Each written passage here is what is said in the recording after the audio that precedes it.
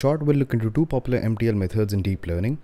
So MTL enables a model to learn multiple related tasks at the same time, eventually helping it to exploit common and complementary properties and learning a more generalized model.